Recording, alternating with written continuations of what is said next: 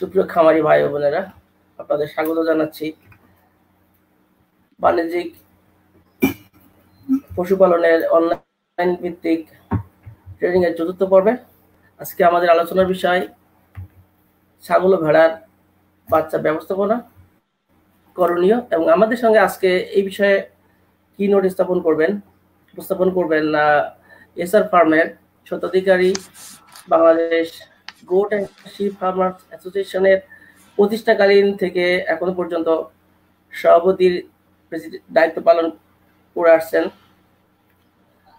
হাসিবুল হাসান রাসেল ভাই। রাসেল ভাই, আপনাকে স্বাগতম।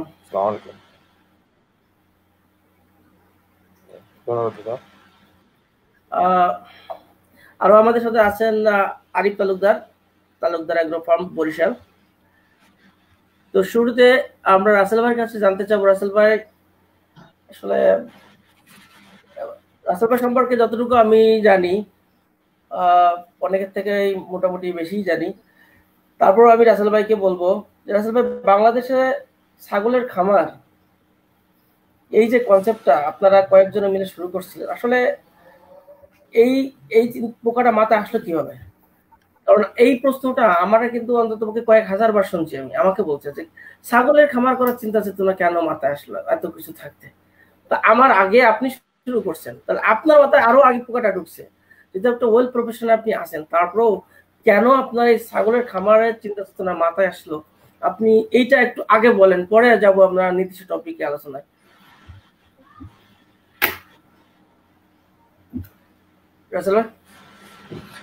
আসলে দাদা, মানে ফার্মিং বলতে এনিমেলের সাথে আমি জড়িত আছি যখন আমার বয়স মনে করেন 7-8 বছর। ওই সময় থেকে ওই সময় থেকে মুরগি পালতাম, কবুতর পালতাম, বা আস্তে আস্তে আমার বাসায় সবসময় একটা টিয়া পাখি থাকতো। সেটা টিয়া পাখি দেশি টিয়া হোক বিদেশি টিয়া হোক, বা অলওয়েজ আমার বাসায় কোনো না কোনো পশু পাখি ছিল।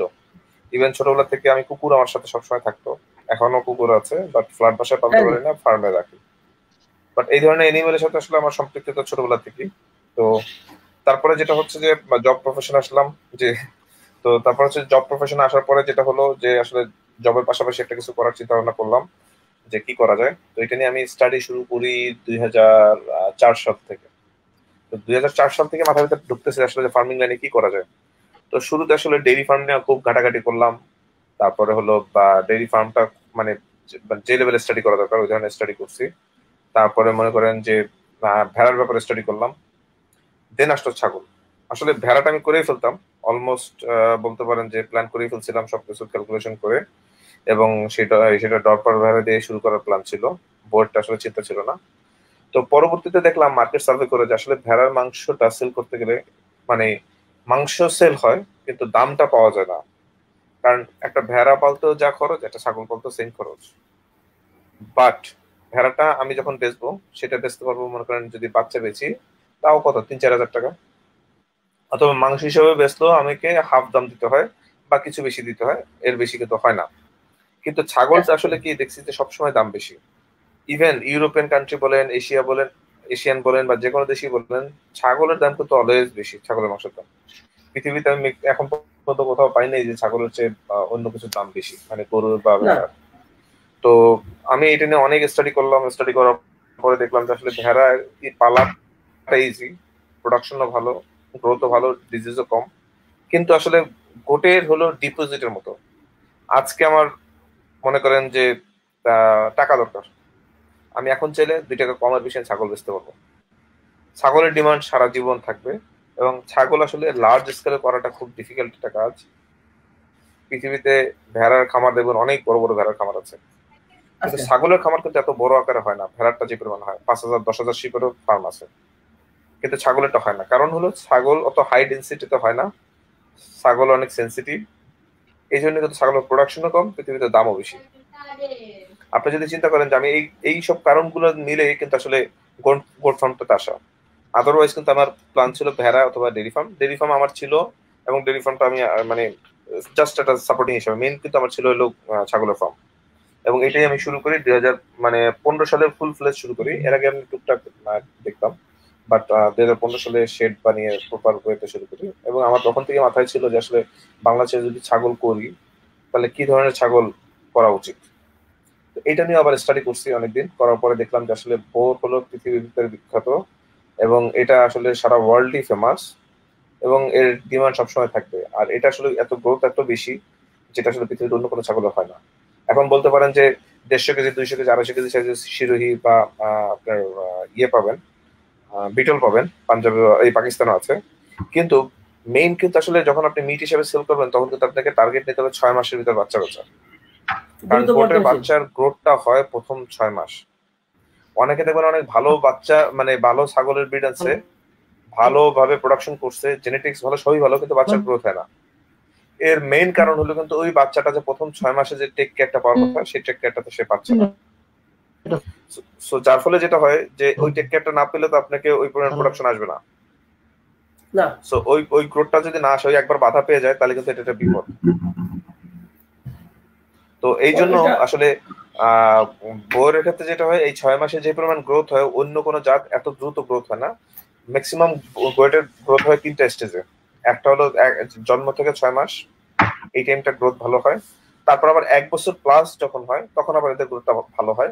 1 বছর প্লাস বলতে 1 বছর থেকে 2 বছরের ভিতরে, এই টাইমটাতে। কারণ হলো কি, এই টাইমটাতে এসে তারা স্টেবল হয়, তখন আর গ্রোথ হবে না, তখন বডির মাসেল বাড়বে, ফ্যাট বাড়বে। তো এই জন্য আসলে টার্গেট থাকতে হবে যে আমি 6 মাসের ভিতরে বেচবো, যেগুলো আসলে কাচ্চি বানানোর জন্য, বিরিয়ানি বানানোর জন্য বেচা হয়, যেটা আসলে খুব মানে খাইতে খুব সুস্বাদু এবং বাচ্চা অবস্থা থাকে, এই অবস্থায় মাংসটার ডিমান্ড বেশি। এটা আর একটা স্টেজ হলো কোরবানির জন্য করা। তো কোরবানির জন্য যেটা করে সেটা আসলে আহ, যেটা করতে হয় যে কোরবানির জন্য যখন করবেন তখন আপনাকে 1 বছর প্লাস নিতে হবে, তখন আপনি ওইটা চিন্তা করবেন। কিন্তু আসলে আমার সাজেশন হলো যে কোরবানির জন্য বসে থেকে 2-4 হাজার টাকা বেশি চেয়ে আপনার 6 মাস পরে বেঁচে দেওয়াটা ভালো, কারণ এরপর আসলে গ্রোথটা কম হয়, তখন ফুড কস্টটা বেড়ে যায়। এই জন্য বেস্ট টাইম তাছাড়া হলো ছয় টাক্কর মাস করে। থেকে 6 মাস পর্যন্ত ভিতরে বেচা, সর্বোচ্চ 8 মাস। হ্যাঁ দাদা। তো তাছাড়া এটা ওই 6 মাস দাদা বলেন। বিক্রি করে 2-1 হাজার টাকা কম হইলেও আপনার ওই টাকাটা তো আপনি রোল ওভার করতে পারছেন, হুম তাই হুম। না? ওই টাকাটা দিয়ে আপনি অন্য একটা হ্যাঁ কাজে হ্যাঁ। যদি হুম ইনভেস্ট হুম করেন, তাহলে ওর থেকে বেশি চলে আসে।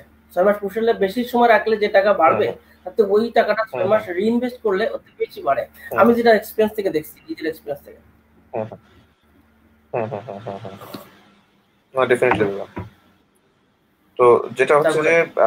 এখন আমার কথা আমার কথা হলো যে এইসব কারণে আসলে গোটে আসা এবং এইভাবে আমার শুরু। এবং যে যেটা হচ্ছে যে আমার গোট ফার্মিংটা আসলে শুরুটা যে আমার খুব ভালো ছিল তাও না, আমি প্রচুর স্ট্রাগল করছি, আপনাদের মতো স্ট্রাগল করছি। কারণ আমার শুরু যখন, তখন আসলে বাংলাদেশে সত্যিকার অর্থে কমার্শিয়াল গোট ফার্ম নাই বললেই চলে, বা বড় কোনো ফার্ম, বা ফার্ম বলতে যেটা বোঝায় ওরকম নাই, শখ করে 2-4 জন 2-4টা 5টা 10টা করে পালে এরকম ছিল।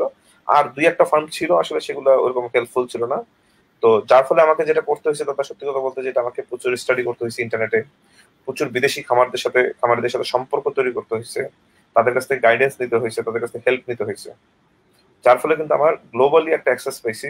এটা বলবো যে প্রচুর সোর্সিং করার পরে গ্লোবাল অ্যাক্সেস বলতে, পৃথিবীর যত যত বড় বড় ফার্ম আছে গোটের, তাদের মোটামুটি কারো না কারোর সাথে পরিচয় আমার আছে, এবং পরিচয় হয়েছে এবং সম্পর্ক করছে। এই জন্যই কিন্তু আজকে আমার এই যে এদের কাছ থেকে আইডিয়া গুলো নেওয়া, এদের কাছ থেকে ধারণা নেওয়া এবং এদের কাছ থেকে নলেজ শেয়ারিং যেটাকে বলে, এই জিনিসগুলো দিয়ে আমি কিন্তু অনেক হেল্প পেয়েছি। ইভেন পার্শ্ববর্তী দেশে আপনি জানেন যে ইন্ডিয়া কিন্তু গোট ফার্মে অনেক আগে গেছে, কিন্তু আমাদের সেটাই। দেশে আসলে এই সেক্টরটা এখনো শুরুই হয়নি। এখন মাত্র শুরু হচ্ছে বলা যাবে, বাট ওইভাবে শুরু হয়নি। গরুর ফার্ম কিন্তু আমাদের দেশে সাকসেসফুল অনেক গরুর ফার্ম আছে, কিন্তু গোট ফার্ম আসলে ওইভাবে সাকসেস হয় নাই। শিপ ফার্মও যে খুব বেশি সাকসেস তা না, কিছু লোকের সাকসেস আছে। তো আমার কথা হলো যে যেটাই করি, গোট করি বা শিপ করি, দুইটাই করতে পারি। ডিপেন্ড করতেছে আপনার সারাউন্ডিংস, আপনার মার্কেট ডিমান্ড, তার উপরে বেস করে আপনি কিভাবে মার্কেটটাকে হোল্ড করবেন বা মার্কেটটার সাথে আপনি কিভাবে সম্পৃক্ত হবেন, এটা হলো বিষয়। তো প্রথম কথা হলো যে আসলে আমরা এখানে বিজনেস করতে আসছি, শখ তো আছে, শখের চেয়ে ইম্পর্টেন্ট হলো বিজনেস। দিন শেষে টাকাটা কাউন্ট করতে হবে। তো আমার কথা হলো যে আপনারা যদি করতে চান, সবার আগে প্রপার প্ল্যান করেন, প্ল্যান করে শুরু করবেন। প্ল্যান বলতে যে এরকম না যে আমি এখন 100টা ছাগলের জন্য একটা বিশাল সেট করে ফেললাম, আমার টাকা সব শেষ। হ্যাঁ, আপনি করতেই পারেন যখন আপনি বুঝলেন যে আপনি এক্সপিরিয়েন্স, আপনি কনফিডেন্ট, তখনই আপনি করা উচিত। আদারওয়াইজ আপনি ছোট করে শুরু করেন, আমি বলবো 20টা দিয়ে শুরু করা উচিত।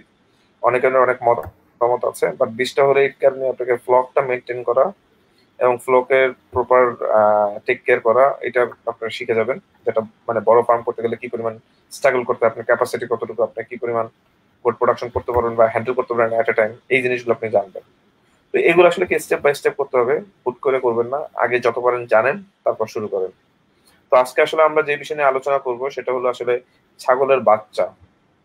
একটা ছাগলের বাচ্চা একটা ফার্মের কি পরিমাণ লস বা লাভ করে। তো এটার ক্ষেত্রে দাদা আমি স্ক্রিনটা একটু শেয়ার করবেন।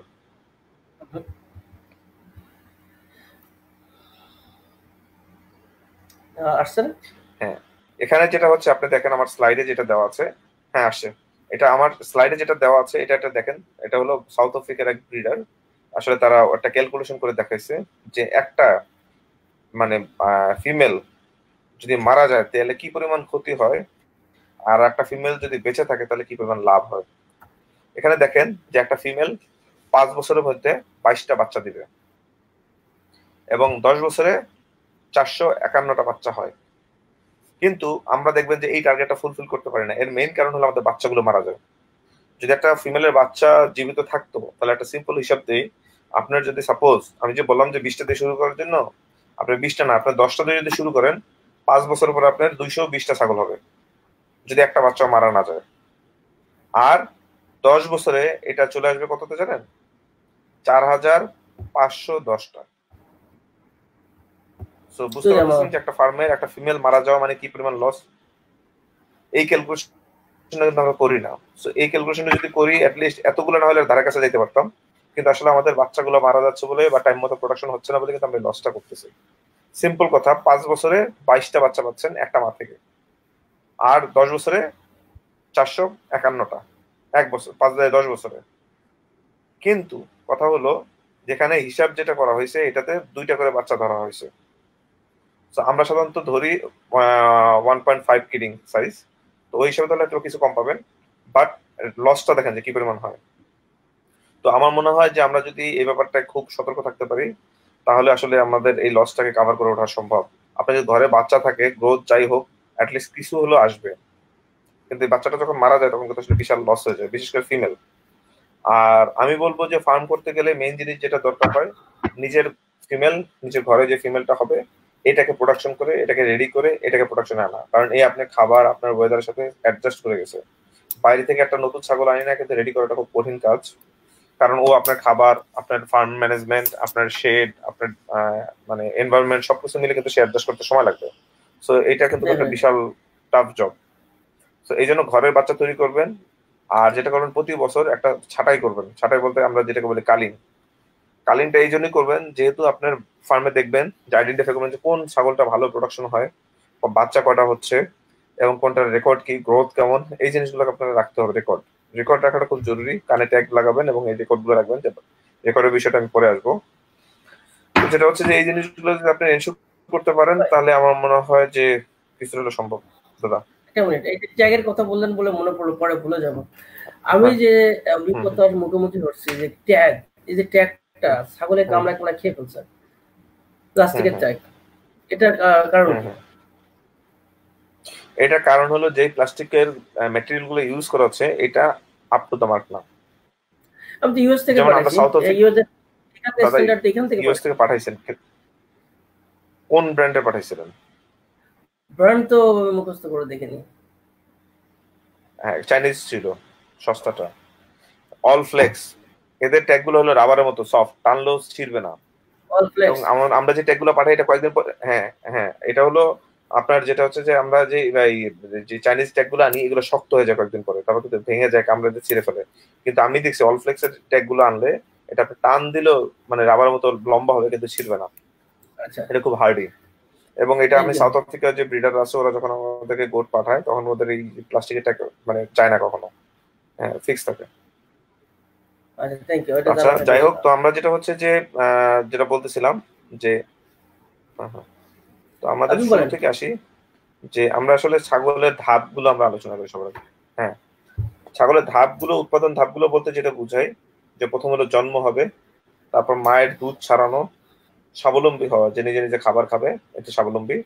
তারপর হলো প্রজনন পূর্ব, মানে যখন একটা ফিমেলকে আমরা হিটে আনবো তার আগে কি কি প্রিপারেশন নিব, তারপর প্রজনন, তারপর হলো গর্ভকালীন অবস্থা, তারপর হলো শেষ গর্ভকালীন সময়, বাচ্চা প্রসবকাল এবং দুধ খাওয়া। তো এটা একটা সাইকেল, এই সাইকেলটা আলোচনা করলে আপনার মোটামুটি একটা জিনিস বুঝে যাবেন। প্রথমে হচ্ছে যে একটা ছাগল যখন জন্ম হয় তখন আমরা কি কি করব। আমরা যেটা করব যে প্রথমেই বাচ্চাটার ওজনটা মাপবো, যে আমার কতটুকু হলো, এবং এটা মেল না ফিমেল এটা খাতায় লিখে ফেলবো। তখন আপনি ট্যাগ নাম্বারটাও ওকে অ্যাডজাস্ট করে দেবেন। ট্যাগ নাম্বারটা এখন লাগাবেন না, কিন্তু ওর জন্য একটা ট্যাগ নাম্বার রেডি করবেন, এবং ওই ট্যাগের পিছন সাইডে প্লাস্টিকের ভিতরে লিখে রাখবেন পার্মানেন্ট মার্কার দিয়ে বাবার নাম, মায়ের নাম, অথবা বাবার নাম্বার, মায়ের নাম্বার, যাতে আপনার বুঝতে সুবিধা হয়। তারপর যেটা করবেন, বায়োডিন দিবেন। বায়োডিন দিবেন কোথায়? নাভিতে, যাতে কিনা ইনফেকশন না হয়।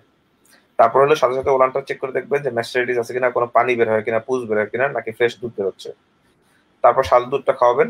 খাওয়ানোর পরে ওকে প্রতিদিন মানে একটা মানে ইনশিওর করবেন যে কতটুকু শাল দুধ সে পাচ্ছে। অনেক সময় শাল দুধ যদি কম পায় তাহলে বাচ্চা কিন্তু উইক হয়ে যাবে, মারা যাওয়ার সম্ভাবনা থাকে।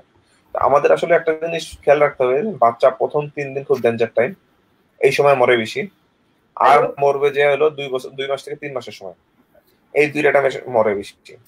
তো প্রথম যেটা মরে প্রথম 3 দিনে, এর মেইন কারণ হলো আমরা আসলে বাচ্চাটা অনেক সময় দুর্বল থাকে, উঠে দাঁড়ায়, মায়ের দুধ খেতে পারে না। আমরা যদি প্রথম 6 ঘন্টা ওকে ধরায় ধরে মায়ের দুধটা খাওয়াতে পারি, ও মোটামুটি স্ট্রেংথ চলে আসবে। দেখবেন যে প্রথম দিন দাঁড়াতে না পারলেও পরের দিন থেকে দাঁড়াচ্ছে। এই 3 দিন যদি একটু টেক কেয়ার করে দুধটা ইনশিওর করা যায় যে মায়ের দুধটা ঠিক মতো খাচ্ছে, তাহলে দেখবেন যে আপনার রিস্ক ফ্যাক্টরটা প্রথম 3 দিনেরটা কমে গেল। এই 3 দিনে সবচেয়ে বাচ্চা মরে বেশি। দেন আসবে হলো 15 দিন যখন বয়স হবে তখন বাচ্চাগুলোকে এটার পাশাপাশি ক্রিপ ফিট খাওয়াবেন 15 দিন থেকে আস্তে আস্তে। তো আর একটা জিনিস হলো যে 15 থেকে 25 দিন এই টাইমটাতে খাসি করানোটা বেটার। এই কারণ হলো এই সময়টা তোদের নার্ভ সিস্টেমটা অত ভালো ডেভেলপ করে না, এটা ইজিলি করা যায়। এরপরে করতে গেলে করা যাবে, 3 মাস পর্যন্ত করলেও কোনো সমস্যা নেই, ইভেন বড় হলেও করা যায়, কিন্তু আসলে নর্মালি নিয়ম হলো এই 25 দিনের ভিতরে করা, 15 দিন থেকে। তাহলে এই সময়টা রোগ প্রতিরোধ ক্ষমতা ভালো থাকে এবং দ্রুত শুকায় যায়।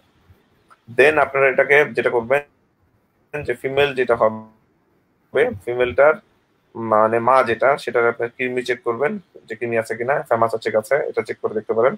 তো এটা দেখলে আপনি যেটা বুঝবেন যে কৃমি ডোজটা দিতে হবে কিনা, যদি দিতে হয় তো দিবেন 15 দিনে, আদারওয়াইজ আপনি 1 মাসের সময় অ্যালবেন্ডাজল দিয়ে দিবেন। আর এই যে ক্রিপফিটটা যেটা খাওয়াবেন, এটা আসলে প্রথম 15 দিন পর থেকে হালকা হালকা মুখে নেবে। এখানে গমের ভুসি, ছোলার ভুসি এগুলো দিতে পারেন, সাথে হালকা ভুট্টার দিলেন প্রথম দিকে, কারণ এটা তো খাবে না, মুখে লাগাবে খাবে। তারপরে 1 মাস পর থেকে আসলে খাওয়াটা শিখবে, আস্তে আস্তে ধরবে। আর এই এই প্রথম দিকে মানে আমরা সাধারণত বলি সিডিটি, ক্লোস্ট্রিডিয়াম এন্টারোটক্সিমিয়া বা সিডিটি, এই ভ্যাকসিন গুলো আপনারা দিবেন হলো মূলত বাচ্চা হওয়ার 1 মাসের মধ্যে। এই ভ্যাকসিনটা আমাদের দেশে পাওয়া যায় না, এটা আসলে বাইরের দেশে পাওয়া যায়, গোটা এটা সবচেয়ে বেশি হয় এন্টারোটক্সিমিয়া। তো এইটার জন্য আপনারা এই ভ্যাকসিনটা দিবেন। আর হলো এটা সবচেয়ে ভালো হয় প্রেগনেন্টের লাস্ট মাসে দিতে। এটা আমাদের দেশে এখন অ্যাভেলেবেল না, যখন আসবে তখন আমাদের গভর্নমেন্ট এটা নেওয়ার চেষ্টা করতেছে, যেটা ডেভেলপ করার জন্য। এটা হয়ে গেলে আপনারা দিতে পারবেন, এটা খুব জরুরি একটা ভ্যাকসিন। এটার কারণে বাচ্চা মরে বেশি, কারণ এই সময়টা ওর স্টোমাকে ইনফেকশনটা বেশি হয়। তারপর আসতেছি হলো আমার ফার্মে কিছু ছবি দিলাম যে ট্যাগ লাগানো, এবং এখন আসতেছি ফিডিং এ। প্রথম 3 দিন মায়ের শাল দুধ খাওয়াতে হয়, যদি মা দুধ দিতে না পারে। 350 ml হলো বড় ছাগলের জন্য, ছোটগুলোর জন্য আপনি 200 ml 250 ml করে খাওয়াবেন, ডিপেন্ড করতেছে বাচ্চার সাইজের উপরে। দেন আসবে হলো ওই যেটা বললাম যে 4 দিন পর থেকে যেটা করবেন, 3 বার করে খাওয়াবেন। তারপরে হলো 15 থেকে 30 দিনে সম পরিমাণের সাথে ফিট যেটা আছে আর হালকা পাতলা গাছের পাতা শুকনা সামান্য পরিমাণ দিবেন। তো এটা এইভাবে করতে থাকবেন। দেন আস্তে আস্তে এখানে যেটা করবেন যে 31 দিন থেকে 60 দিন যখন হবে তখন 400 ml করে দিবেন দিনে 2 বার। এই যে আপনি 1 মাস পার হয়ে গেল তখন কিন্তু আপনি দুধের পরিমাণটা কমায় নিয়ে আসবেন। তখন আপনার কি করবেন, বাচ্চাটাকে মা থেকে আলাদা করে দেবেন, আলাদা করে দিনের ভিতরে 2 বার বা 3 বার দেখা করাবেন। ওই সময়টা খালি জাস্ট দুধ খাবে। আর অন্য সময়গুলোতে ক্রিফিট সবসময় থাকবে, একটা প্যান বানায় রাখবেন বা একটা পেয়ারা দিয়ে রাখবেন, ওর ভিতরে বাচ্চাগুলো থাকবে। আস্তে আস্তে ওরা খাওয়া শিখবে, মার সাথে থাকলে খাওয়া শিখবে না। তো এই জন্য মাকে দিনের ভিতরে 3 বার নিয়ে দেখা করাবেন, আদারওয়াইজ ওরা আলাদাই থাকবে সব বাচ্চা একসাথে।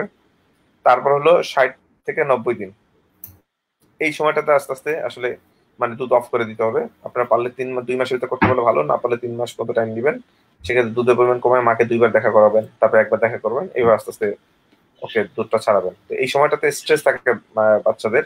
তো স্ট্রেস যখন থাকে তখন আসলে একটু টেক কেয়ার করতে হয়, কারণ এই যে বললাম যে 2 মাস থেকে 3 মাস এই সময়টা যেহেতু দানাদার খাবার খাওয়া শিখে, অন্যান্য খাবার খাওয়া শিখে, যার ফলে তাদের একটা স্ট্রেসে পড়তে হয়, তখন আসলে রোগবালাইটা বেশি আসে। তো স্ট্রেসে যখনই পড়ে তখনই রোগবালাই বেশি হয়। তো এই জন্য আমরা ক্রিফিটটা যদি কন্টিনিউ করি, আমরা দেখছি যে বাচ্চার গ্রোথটা ভাঙে না, এবং ও যেহেতু অভ্যস্ত হয়ে গেছে তখন কিন্তু নতুন খাবার খেতে সমস্যা হয় না, হঠাৎ করে ধাক্কাটা খায় না। আর যদি হঠাৎ করে খাবার ছাড়াতে যান তাহলে স্ট্রেসে পড়ে যাবে বাচ্চা, তখন দেখবেন অসুস্থ হয়ে যাবে। তো ক্রিফিটের ফর্মুলা আমি এখানে একটা দিয়েছি, জাস্ট আমার ফার্মে আমরা যেটা ইউজ করি, চাইলে আপনারা এটাকে চেঞ্জ করে নিতে পারেন। এটার মূল কথা হলো নিচের ব্যাপারটা, যে টোটাল ডাইজেস্টিভ নিউট্রিশন যেটা, এইটার জন্য 70% থাকে, প্রোটিন পার্সেন্টেজ 19%-এর উপরে থাকতে হবে, ক্যালসিয়াম এবং ফসফরাস, ক্যালসিয়াম যা থাকবে তার অর্ধেক থাকবে ফসফরাস। তো এখানে আমরা যেটা করছি যে ভুট্টা ভাঙাটা দিয়েছি, ভুট্টা ভাঙার পরিবর্তে আপনি গমের ভাঙাও দিতে পারেন, অথবা যে কোনো কার্বোহাইড্রেট খাবার দিবেন, অথবা রাইস পলিশও দিতে পারেন। তো কার্বোহাইড্রেটটা থাকলে কি হবে, এনার্জি আসবে। আর হলো সয়াবিন খোল দিবেন, সয়াবিন খোলে প্রোটিন পার্সেন্টেজ বেশি আছে। আর হলো চিটা গুড়টা দিবেন, চিটা গুড়ের এনার্জি কাজ করবে। আর হলো লবণ এবং চুনাপাথর দিবেন এই ক্যালসিয়ামের ব্যালেন্স করার জন্য। আর চিলেটেড মিনারেল প্রিমিক্স মার্কেটে পাওয়া যায়, ওগুলো ইউজ করতে পারেন। তো এটা দিয়ে ক্রিফিট বানাবেন, ক্রিফিট বানিয়ে আপনাকে খাওয়াতে পারেন। বাট ভুট্টা ইউজ করলে অবশ্যই টক্সিন ব্যান্ডেজ ইউজ করতে হবে। তবে ভুট্টাটা শুরুর দিকে না দিয়ে আমার মনে হয় গমের ভুসি দেন, যাতে অ্যাটলিস্ট 1 মাস অভ্যাস করুক, তারপর আস্তে আস্তে গম ভুট্টাটা দেন, তাহলে হজম করতে সুবিধা হবে। তো উইনিং এর যে কথাটা বললাম, উইনিং এর সময় যেটা হয় যে স্বাবলম্বী হওয়া বা নিজে থেকে সেলফ ডিপেন্ডেন্ট হওয়া। তো এই ক্ষেত্রে আসলে আমরা দেখছি যে অনেক সময় রক্ত আমাশা হয় বা এই ধরনের আমাশা সিনড্রোম চলে আসে, এটা কোক্সিডিসিস বলে, এটা বাচ্চার ক্ষেত্রে বেশি হয় এবং যে স্ট্রেসে পড়ে তখন এটা অ্যাটাক করে। এই জন্য কোক্সিডিসিসের জন্য সালফার টাইপের যে ড্রাগ গুলো আছে এগুলো ইউজ করতে পারেন। মনে করেন যে 3 মাসের সময় আপনি টানা 5 দিন একটা কোর্স করে নিলেন, তাহলে কি ওই কোক্সিডিসিসের প্রবলেমটা থাকবে না। আর হলো প্রতি মাসে মাসে কৃমি ডোজ করাবেন, কৃমির ব্যাপারে আমি আলাদা একটা ট্রেনিং দিয়েছি, ওটা দেখবেন। আর হলো যে দানাদার খাবার বন্ধ করে দিবেন এবং ঘাস টাস এগুলো খাওয়াতে হবে, যাতে মার দুধটা বন্ধ হয়ে যায়। কারণ মার যখন দুধ বন্ধ হবে 2 মাস পর থেকে, তখন কিন্তু আসলে দেখবেন যে মার হেলথটা ইমপ্রুভ করবে, আর হেলথ ইমপ্রুভ করলেই তখন সে হিটে আসবে আবার। অনেকে বলে যে ছাগল টাইম মতো হিটে আসে না, আমাদের কিন্তু এই সমস্যাটা হয় না। কারণ আমরা যেটা করি, বাচ্চা দুধ খাওয়া বন্ধ হলে খাবারটা বাড়াই দিই, দানাদার খাবারও বাড়াই দিই, এবং এটাকে বলে ফ্লাশিং ফিড। এই ফ্লাশিং ফিড আপনি নেটে সার্চ দিলে পাবেন যে গোট ফ্লাশিং ফিড দিলে ওরা একটা ফর্মুলা দিবে, এটা মানে হাই ফ্যাট পার্সেন্টেজ থাকে, যাতে দ্রুত রিকভার করে। দুধ খাওয়ার পর তো শরীর ভেঙে যাবে, এটা রিকভার করা, এই রিকভারটা করলেই দেখবেন যে হিটে চলে আসবে। তো এই জন্য আমরা বলি যে 2 মাসের ভিতরে বাচ্চাকে যদি ছাড়ানো যায় দুধ, 3 মাস থেকে ওকে বাড়তি খাবার খাইয়ে ওকে হেলদি করা। তার আগে আপনাকে দানাদার অফ করে দিতে হবে 2 মাসের সময়, যাতে দুধটা বন্ধ করার জন্য। কারণ দানাদার খাবারটা যখন থাকবে তখন দুধটা তৈরি হইতে প্রোডাকশন করতে হেল্প করে। এখন আসতেছে গ্রোয়িং কিট, যেটা একে আস্তে আস্তে এই যে 3 মাস পর থেকে যে এইটা গ্রোথটাকে এনশিওর করতে হবে। গ্রোথটা এনশিওর করতে গেলে আপনাকে মানে নিয়মিত ওয়েট মনিটর করা, হেলথ মনিটর করা, এবং কৃমিনাশক তো দিতেই হবে প্রতি মাসে মাসে। আর হলো এই দানাদার খাবারটা একটা পরিমাণ বাড়ায় দিতে হবে, খড় ঘাস জাতীয় খাবার খাওয়াতে হবে। কিন্তু একটা জিনিস মাথায় রাখবেন যে কাঁচা ঘাসটা আসলে ছাগলের জন্য সুইটেবল না। কেননা অনেকে প্রশ্ন করতে পারে যে এটাকে, মানে এটা তো সব জায়গায় শুনছি যে কাঁচা ঘাস খাওয়াতে হয়। হ্যাঁ, কাঁচা ঘাস খাওয়াতে পারেন, বাট কাঁচা ঘাসে যেটা হবে কি, এর ভিতরে 80% হলো পানি, আর 20% হলো ড্রাই ম্যাটার। তো এই 80% পানি মানে হলো আপনি 1 কেজি খাবার খেলে মাত্র 200 গ্রাম শরীরে লাগবে। সেক্ষেত্রে কিন্তু হেল্প হবে না। আপনি দেখবেন যারা এই যে রাম ছাগল পালে, বাজারে বাজারে ঘুরে ঘুরে বেড়ায়, এই ছাগলগুলোর স্বাস্থ্য ভালো থাকে। এর মেইন কারণ হলো কিন্তু কাঁচা ঘাস খানা। এরা খাবে কলার ছিলকা, এই সব বিভিন্ন জিনিসপত্র খাবে, শাকসবজি খাবে, যার ফলে যেটা হয় যে ওদের কিন্তু গ্রোথটা ভালো থাকে, হেলথ ভালো থাকে। তো ব্যাপারটা হলো যে কাঁচা ঘাসের চেয়ে আমার বাইরে দেখছি ওরা সবসময় হে খাওয়ায়, আলফা আলফা হে। তো আলফা আলফা তো আমাদের হয়তো পাওয়া সম্ভব না। সেক্ষেত্রে আমরা যেটা করতে পারি যে যে কোনো হাই প্রোটিন পার্সেন্টেজের এই যে লিগুম জাতীয় যে ইয়েগুলো আছে, ডাল জাতীয় যে গাছগুলো আছে, এগুলোকে শুকিয়ে খাওয়াতে পারি। এটা খাওয়ালে গ্রোথ ভালো হবে। আর অবশ্যই কার্বোহাইড্রেট লাগবে, কার্বোহাইড্রেট ছাড়া কিন্তু ওজন হবে না। আমরা মনে করি যে প্রোটিন খাওয়ালে মানে ওজন বাড়ে, প্রোটিন খেলে মাংস বাড়ে, কিন্তু আসলে ওই পরিমাণে ফ্যাট না থাকলে আসলে লাভ হবে না। আর শরীরে যদি ফ্যাট না থাকে তাহলে প্রোটিনটা ভাঙা শুরু করে। তো এই জন্য আপনাকে অবশ্যই এটাকে মাথায় রাখতে হবে যে আহ যে এটা যেন কোনোভাবেই আপনার বাধাপ্রাপ্ত যেন না হয়।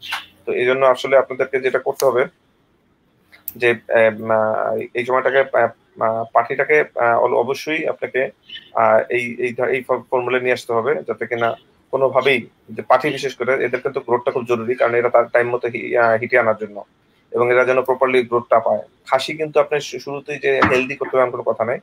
কারণ খাসিটা আসলে আপনার 1 বছর বা আপনার টার্গেট থাকবে যে কখন সেল করবেন, সেল করার 2 মাস আগে থেকে ওকে প্রপার ফুড দিয়ে মোটা তাজা করবেন, এর আগে আসলে খাওয়ায় লাভ নাই। কিন্তু পাঠির ক্ষেত্রে যেটা করতে হবে, পাঠি আপনার ফার্মে আছে, ওর হেলথ যেন ঠিক থাকে, ওর গ্রোথটা যেন ঠিক থাকে, এটা ইনশিওর করবেন। এবং একটা পাঠি এবং যেটাকে পাঠা রাখবেন, এগুলোকে অবশ্যই আলাদা টেক কেয়ার করবেন। মাংসের জাতের জন্য, মাংস সেল করার জন্য কিন্তু আপনার টেক কেয়ার করা জরুরি না, ওদের ওয়েট গেইন হলেই হলো। কিন্তু পাঠি বা পাঠার ক্ষেত্রে এদের ওভারওয়েট হলেও চলবে না, একটা ফিট বডি রাখতে হবে অলওয়েজ।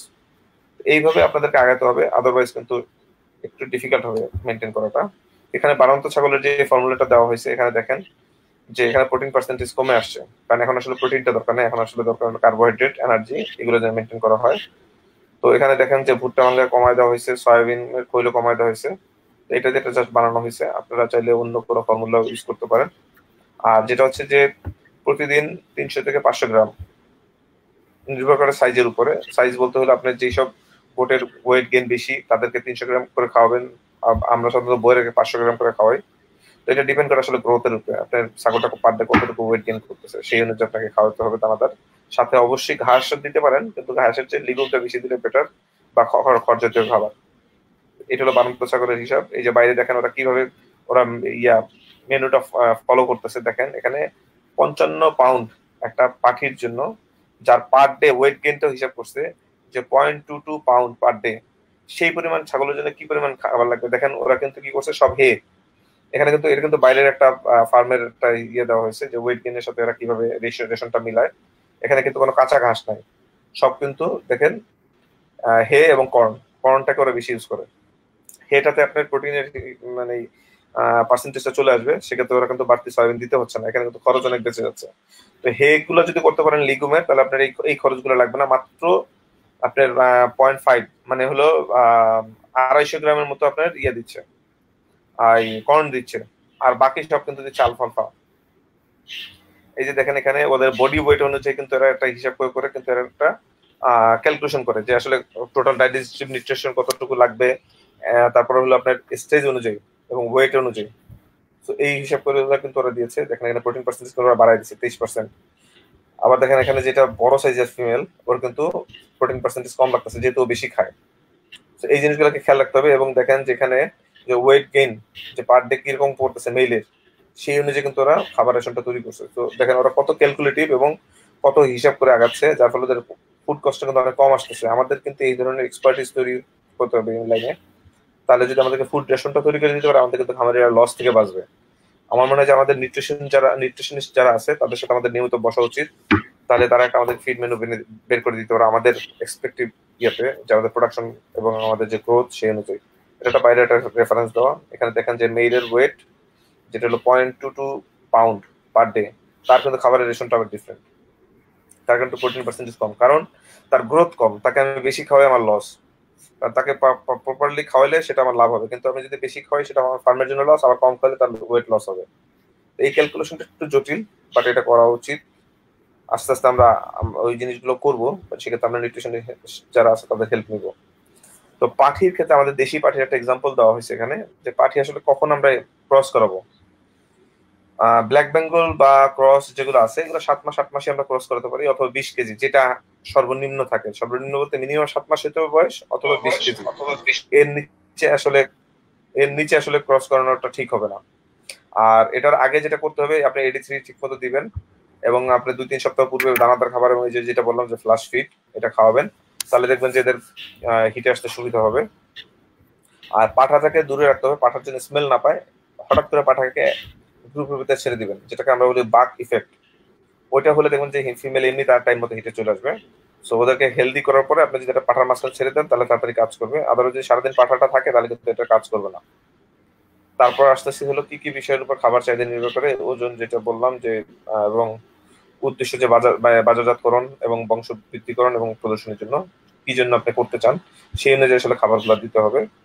সো আপনি সবসময় খাওয়ালে লাভ নাই। যেমন একটা প্রাপ্তবয়স্ক ছাগি যেটা 2টা করে বাচ্চা হবে, টুইন্স, দেখেন এখানে যে ফিড দিছে কি পরিমাণের, লাস্ট স্টেজে এসে 4.3, যেখানে মেনটেনেন্স হলো 3.2 পাউন্ড, এখানে সব পাউন্ড হিসাব। আর আর্লি ল্যাকটেশনে হলো আপনার আর্লি ল্যাকটেশন মানে বাচ্চা দেওয়ার পরে যে দুধটা দেওয়া শুরু করে, তখন আপনি দেখেন যে খাবারের পরিমাণটা কি থাকে। কারণ আসলে লাস্ট 1 মাসে বাচ্চার গ্রোথটা বেশি হয়। আমরা অনেক সব বাচ্চা মরার আরেকটা কারণ হলো আন্ডারওয়েট বাচ্চা। আমাদের উচিত হলো যে প্রপারলি লাস্ট মাসটা আমাদের খাবারটা ঠিক মতো দিতে হবে ফিমেলকে যদি লাস্ট মাসে পরিচর্যা না করেন, দেখবেন যে বাচ্চা হওয়ার পরে দুধও হচ্ছে না, প্লাস হলো আপনার বাচ্চার জন্ম ওয়েটও কম। এই 2টা কারণে কিন্তু বাচ্চা মরে বেশি। তো এই জিনিসটাকে আপনাদেরকে অবশ্যই এনশিওর করতে হবে। আমি বলবো যে 12 মাস যাই করেন না করেন, বাচ্চা হওয়ার আগের 1 মাস এবং বাচ্চা হওয়ার পরের 2 মাস, এই 3 মাসে আপনার দানাদার খাবারটা মেনটেন করবেন এবং প্রপারলি করবেন। বাচ্চা যদি 2টা হয় তাহলে খাবার বাড়ায় দিবেন যাতে দুধ প্রোডাকশন বেশি হয়। বাচ্চা যদি 1টা হয় তাহলে আপনাকে খাবার একটু কমাই দিলেও হবে। কিন্তু আসলে আমরা বাচ্চা 2টা হবে না 1টা হবে, এটা আসলে আমরা যেহেতু আল্ট্রাসাউন্ডের সিস্টেমটা নাই, এই জন্য আমরা বুঝতে পারি না। বাট আমাদেরকে ধরে নিতে হবে যে 2টা হয় বা বেশি হবে। আর বাচ্চা হওয়ার পর তো আমরা বুঝতেই পারতেছি, তখন আমাদের খাবার ব্যালেন্স করে নিতে হবে। তারপর হলো প্রোটিন। দেখেন প্রোটিন সাপ্লিমেন্ট হিসেবে কি কি জিনিস পাওয়া যায় মার্কেটে। আলফা আলফা হে ওরা ধরে 18 থেকে 22-24% পর্যন্ত প্রোটিন আছে। কটন সিড মিল, যেটা হলো তুলার বীজ, তুলার বীজে কিন্তু তুলার বীজ থেকে তেলটা বের করার পরে যেই ইয়াটা থাকে ওইটা কিন্তু কটন সিড মিল বলে। এইটা কিন্তু অনেক হাই প্রোটিন, এটা আমাদের দেশে নাই। সয়াবিন মিল, এটা আমাদের দেশে পাওয়া যায়। আর হলো ডাল জাতীয় যেগুলো আছে এগুলোর প্রোটিন পার্সেন্টেজ থাকে, যেটা ডাল, সেগুলোর ক্ষেত্রে আমরা অনেকে মনে করি যে ডাল দিলে অনেক প্রোটিনের ঘাটতি পূরণ হয়। দেখেন ডাল এবং সয়াবিনের ভিতরে কিন্তু ডাবল ডিফারেন্স, কিন্তু সেক্ষেত্রে আমাদের ডালের যে সয়াবিনটা দিলে আমাদের লসটা কম হবে। আর এনার্জি টাইপের খাবার কি কি আছে দেখেন, কর্ন, ওটস, বার্লি। বার্লি বলতে হলো আমাদের জব। জবটা কিন্তু অনেক হাই প্রোটিন খাবার, হাই এনার্জি খাবার।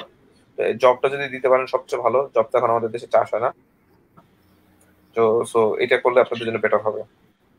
এই জিনিসগুলো দেখেন যেখানে প্রোটিন পার্সেন্টেজ দেওয়া আছে, কর্নে হলো 9% প্রোটিন এবং এনার্জি হলো 88%। কর্ন কিন্তু সবচেয়ে বেস্ট, মানে যেটা ভুট্টা, ভুট্টাটা ইউজ করতে পারে সবচেয়ে বেস্ট এবং এটার দাম সবচেয়ে কম আমাদের দেশেও। তো এই এই খাবারটা আমরা খাবারের সাথে থাকলে আপনাদের ওয়েট গেইনটা ভালো হবে। এখন আছে যে তারপর আসতেছিল লাস্ট যেটা হলো, যখন ওই যেটা বললাম যে লাস্ট সময় যে ইয়েটা গ্রোথটা বাচ্চার, সেটার জন্য আপনাকে দানাদার খাবারটা বাড়াই দিতে হবে এবং আপনাকে নিয়মিত ফ্যামাসে চেক করতে হবে কৃমি আছে কিনা। আপনি দানাদার খাবার খাওয়াচ্ছেন কিন্তু কাজ হচ্ছে না, এর মেন কারণ হলো কিন্তু কৃমি। সো প্রেগনেন্সি তো 5 মাস সময় থাকে, এই সময়টা আসলে কৃমিতে অ্যাটাক করে, একটা লম্বা গ্যাপ। তো এই জন্য আমরা এই কৃমির ব্যাপারটা নিয়ে আমরা এই পর্বে আলোচনা করবো না, যেটা আমরা আগে আলোচনা করছি। সো আমার মনে হয় যে আপনারা মোটামুটি সবাই জানেন। তো এটা হলো ব্যাপার।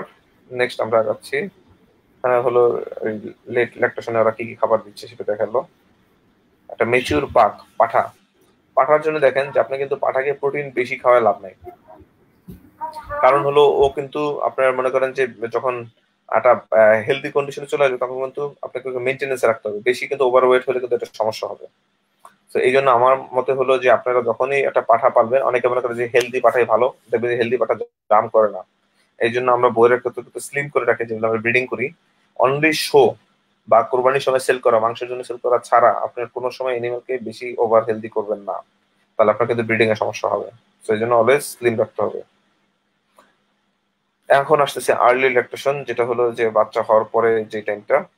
তো এই টাইমটাতে আপনাকে যেটা করতে হবে, মানে টোটাল যে ইয়াটা আছে বডি ওয়েট, তার 5 থেকে 7% খাবারটা দেওয়া উচিত। তারপর হলো যে খাবারগুলো সহজে হাই প্রোটিন থাকে এবং ক্যালসিয়াম থাকে, এই ধরনের খাবারগুলো বেশি দিতে হবে মিল্ক প্রোডাকশনের জন্য এবং এনার্জিটাও যেন ভালো থাকে। এবং নর্মালি যেটা করবেন, সাফিসিয়েন্ট ফাইবার যেন থাকে। ফাইবার বলতে হলো আপনার এই যে ঘাস, খড়, এগুলো হলো ফাইবার, বা গমের ভুসি, ছোলার ভুসিতে ফাইবার আছে। এই ধরনের ফাইবারের খাবারটা বেশি থাকতে হবে যাতে ডাইজেশনের সুবিধা হয়।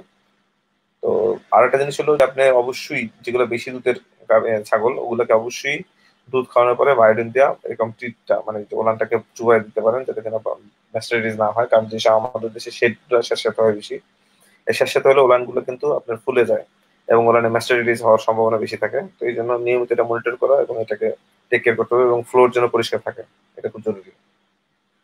তো এটা হলো ব্যাপার। যেটা হচ্ছে যে এখন ফাইন। তো এই হলো আমার আজকের বিষয় আলোচনা, যে মোটামুটি একটা সাইকেল কিভাবে মেনটেন করবেন। সো আমার মনে হয় যে দাদা কিছু বলবেন। হ্যাঁ, কয়েকটা বিষয়ে আপনার প্রেজেন্টেশন শেষ হলে স্পেসিফিক কয়েকটা বিষয় জানার আছে আমার। হুম হুম সেটা হচ্ছে আপনি জানেন যে প্রথম বিষয় হচ্ছে বাচ্চা সিজন ভেদে বাচ্চা জন্মের পরপরই কিন্তু নতুন একটা পরিবেশে চলে আসে, মানে ওমের বাইরে। তো সেই পরিবেশে ব্রুডিং এর যে একটা হুম ব্যাপার আছে, সিজন ভেদে ব্রুডিং এর এই হুম হুম বিষয়টা হুম। নিয়ে যদি একটু আলোচনা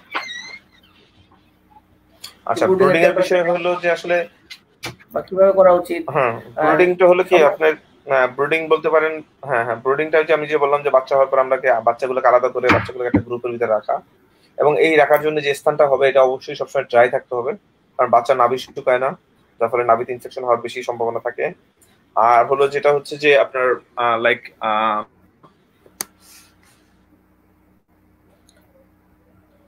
যেটা হচ্ছে যে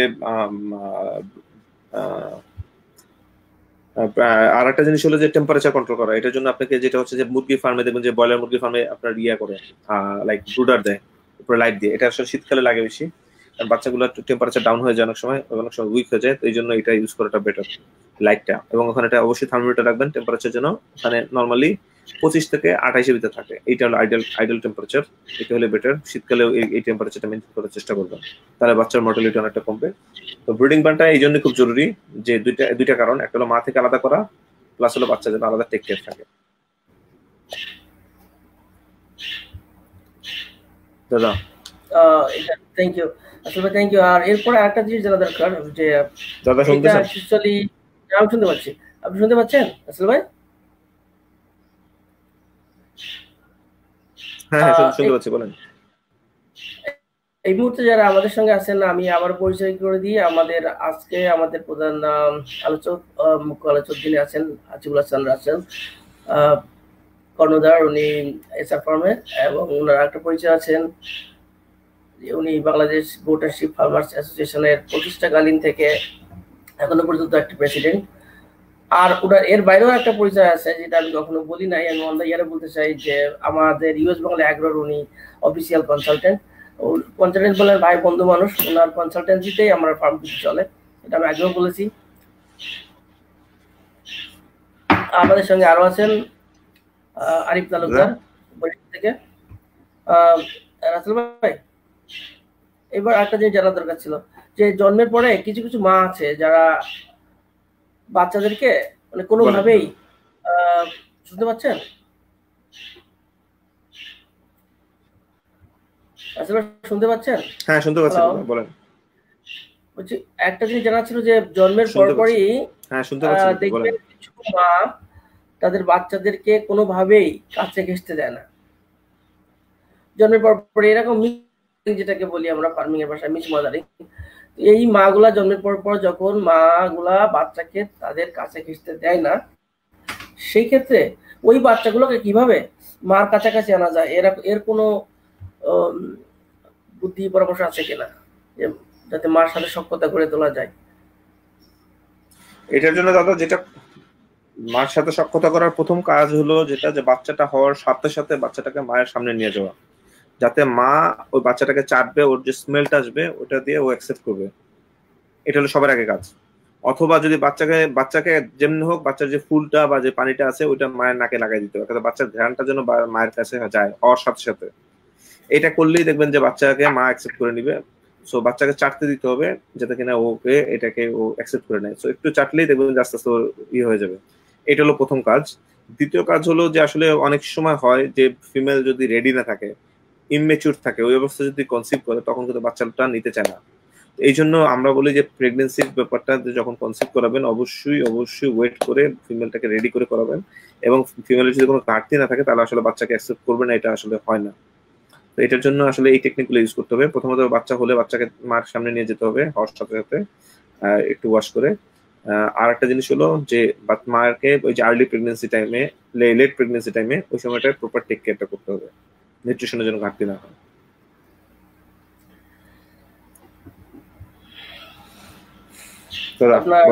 হ্যাঁ শুনতে পাচ্ছি। এর পরের প্রশ্ন হচ্ছে যেটা আপনার কাছে আমার জানা দরকার, কিন্তু বাচ্চার জন্মের পরপর থেকে বাচ্চাকে পরবর্তী 24 ঘন্টা কতবার দুধ খাওয়ানো জরুরি? কারণ ওই সময়টা ধরে ধরে খাওয়ানো লাগে। অনেকে হয়তো দেখা কম সময় খায়, অনেকে বেশি সময় খায় ফেলায়, যে কারণে বাচ্চার ডাইজেশনের সমস্যা হয়। আমরা জানি সাদা সাদা পায়খানা গুলো লেগে থাকে, মালগুলো লেগে থাকে লেজে। তো আসলে স্ট্যান্ডার্ড টাইমটা কয়বার খাওয়াতে হবে জন্মের আফটার বার্থ 24 আওয়ারে? জন্মের পরে আসলে কি আপনার 8 থেকে 10 বার খাওয়ান। 24 ঘন্টাতে 8 থেকে 10 বার তো মিনিমাম খাওয়ানো উচিত। এই ক্ষেত্রে কি কোনো ওদের কোনো চাহিদা আছে বডি ওয়েটের সাথে, যে কত ml দুধ লাগতে পারে?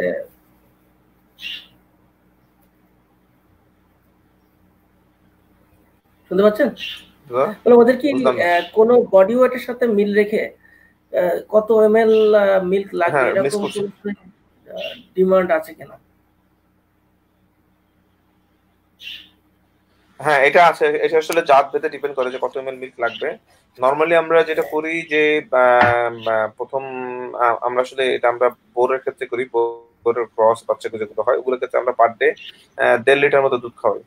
তো যেমন ব্ল্যাক বেঙ্গল হলে কিন্তু এত দুধ লাগবে না। ব্ল্যাক বেঙ্গলের বাচ্চা খাবে সর্বোচ্চ মানে 500 থেকে 700 ml, এর বেশি খাবে না। তো ওই হিসাব করে সারাদিনে কতটুকু হয় ওই হিসাব করে বারবার খাওয়াবে। এটা হলো ব্যাপার। আপনি আপনি অলরেডি আমরা জানি যে আপনি কৃমির উপর একটা এপিসোড করছেন গত সপ্তাহে। গত সপ্তাহে বলছি গত সপ্তাহে করছেন। তো ওইখানে ফুল ডিটেলস আছে। তারপরে যদি হুম, আপনি এই বাচ্চাদের, আপনি যেহেতু কৃমি নিয়ে একটা এপিসোড গত সপ্তাহে করছেন আমি জানি, হুম, হুম, হুম। লাস্ট উইকে, জি। এবং আমাদের খামারিরাও মনে হয় জানেন বিষয়টা। তো জি। তারপরে যদি ওভারঅল একটা বাচ্চার কৃমি ডোজ এবং booster dose up to 4 month, জি। এটা ওভারঅল একটা ধারণা দিচ্ছেন, মানে সংক্ষিপ্ত একটা ধারণা। 1 থেকে 4 মাস, জন্মের পর থেকে 4 মাস। ওভারঅল আসলে কি এটা অনেক ডিটেলস ব্যাপার। এটা নিয়ে আমি একটা, হ্যাঁ, হ্যাঁ, এটা আমি তো ডিটেল তো অলরেডি সবাইকে আমার ওই ট্রেনিং এ বলেছি, কারণ এটা আসলে অনেক ডিটেলের ব্যাপার। মানে হুম। তারপর ওভারঅল যদি বলি যে 4 মাসে 4টা কৃমি ডোজ দিবেন বাচ্চাকে, মাসে একবার। এবং তারপরও আপনাকে অবশ্যই খেয়াল রাখতে হবে যে ফেমাসা চেক যেটা বলে আমি দেখাইছি লাস্ট ট্রেনিং এ, যে ফেমাসা চেক কিভাবে করতে হয়। তো ফেমাসা চেকটা নিয়মিত করবেন বাচ্চাদের ক্ষেত্রে, কারণ বাচ্চারা আসলে খুব দ্রুত কৃমি অ্যাটাক করে। এবং এই কৃমির কারণে দেখবেন যে বাচ্চাগুলো হঠাৎ করে শুকিয়ে যাচ্ছে এবং মারা যাচ্ছে, ভিতরে টেরও পাবেন না যে কি হচ্ছে। এই জন্য ফেমাস চেকটা খুব জরুরি। আর হলো অবশ্যই আপনাকে মাথায় রাখতে হবে যে প্রথম 4 মাসে 4বার কৃমি ডোজ করবেন। প্রথমে অ্যালবান্ডাজল, তারপর আপনি করতে পারেন ফেনবান্ডাজল, তারপর আপনি লিভামিজল, ট্রাইকোবেন্ডাজল। এইভাবে ঘুরে ঘুরে করবেন। 4 মাসের সময় কি আপনি আইভারমেকটিনটা দিবেন। তো বাচ্চাদেরকে 3 মাসের আগে আইভারমেকটিনটা না দেওয়াটাই ভালো। ওরালি কৃমি ওষুধগুলো খাওয়াবেন। তো এটাই হলো ব্যাপার। এছাড়া আরো অনেক ডিটেলস দেখতে গেলে আমার ওই ভিডিওটা দেখবেন। শিওর। ওই ভিডিওটার লিঙ্ক আমরা হয়তো এটার কমেন্ট বক্সে দিয়ে দিব। এই লিঙ্কের কমেন্ট বক্সে ওই ভিডিওটার লিঙ্ক দিয়ে দিব, তাতে সবার জন্য সুবিধা হবে। হুম, আহ, একটা জিনিস আসলে আপনি হুম, হুম। ভ্যাকসিনেশনের ব্যাপারে, বাচ্চাদের ভ্যাকসিনেশনের ব্যাপারে একটু যদি আলোচনা করতেন। 4 মাস বয়স পর্যন্ত যে বাচ্চাদের যে ভ্যাকসিনেশনটা। আচ্ছা, ভ্যাকসিনেশন হলো আসলে সিডিটি। সিডিটি যেটা বলছিলাম এটা হলো বাচ্চাদের একমাত্র ভ্যাকসিন। আরো বাইরে কিছু ভ্যাকসিন আছে যেমন নিউমোনিয়া বা এগুলো এগুলো আসলে আমাদের দেশে পাওয়া যায় না। আমাদের দেশে যেগুলো পাওয়া যায় সেগুলো যদি বলি তাহলে আপনি শুরু করবেন 3 মাসের সময় পিপিআর। তারপরে হলো তার 1 মাস পরে যে আপনি এফএমডি দেন, এইভাবে দিবেন। বছরে একবার দিবেন হলো পিপিআর। আর হলো এফএমডিটা আসলে 4 মাস থেকে 5 মাস পর পরে দিবেন। এফএমডি একটা বড় সমস্যা বাচ্চাদের ক্ষেত্রে, কিন্তু এফএমডিটা ভেরি ইম্পর্টেন্ট দাদা। একটা জিনিস। বাচ্চাদের ক্ষেত্রে এফএমডিটা একটু বেশি মানে অ্যাট্রাকটিভ, তাই না? মানে হুম, বেশি হুম। ক্ষতিকর বাচ্চাদের ক্ষেত্রে। আর একটা জি। কথা আপনি বলছিলেন যে ইম্যাচিউরড মা, হুম, হুম, ইম্যাচিউরড মা হুম, হুম, হইলে হুম। তারা মিস মাদারিং এর সম্ভাবনা আচ্ছা। বেশি। তো ওইখানে আপনি যেটা বলছিলেন যে বা একটা সে রেডি না, এই রেডি হওয়ার ক্রাইটেরিয়াটা কি, মানে কি কি প্যারামিটারস দেখে বুঝতে হবে যে আসলে কয় মাস বয়স হইলে একটা মা ফার্স্ট টাইম ব্রিডিং করানো উপযুক্ত হবে। আহ, এটা একটা ব্যাপার। আরেকটা জিনিস যেটা এটা আসলে জানা দরকার, যেটা অনেকে বললাম যে 20 কেজি। হুম। অনেকে যে জিনিসটা প্রশ্ন করে যে প্রথমবার হিটে আসছে, হিটটা অ্যাভয়েড করতে হবে, ব্রিড করানো যাবে না। তো এইটা কি কতটুকু বৈজ্ঞানিক, বিজ্ঞানসম্মত?